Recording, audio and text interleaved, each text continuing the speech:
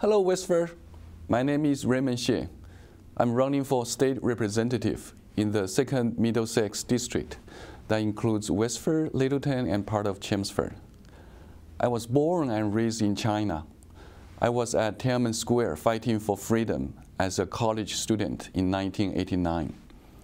We were crushed by tanks, and I soon left China to pursue my PhD degree in engineering in Canada.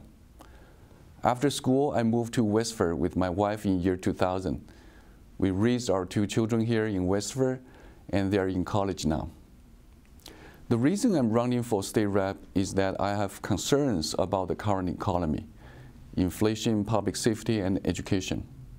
It's not a secret that Massachusetts is losing people, including young working families, because of the increasing taxation and skyrocketing cost of living here.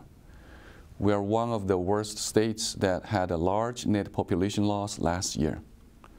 What we need in our state house is competition. Competition of ideas, competition of innovative approaches that will hold our government accountable and make them use our tax money more efficiently. I'm not a career politician. What I bring to the table is 24 years of technology and marketing experience. I have a PhD degree and 3 patents in computer communications. I think our state house can use a pair of fresh eyes with an analytic mind from a first-generation immigrant who cares about fiscal responsibility, quality education, and public safety. I'm also a man of faith. I became a born-again Christian in year 2003 and have been on mission trips locally and internationally.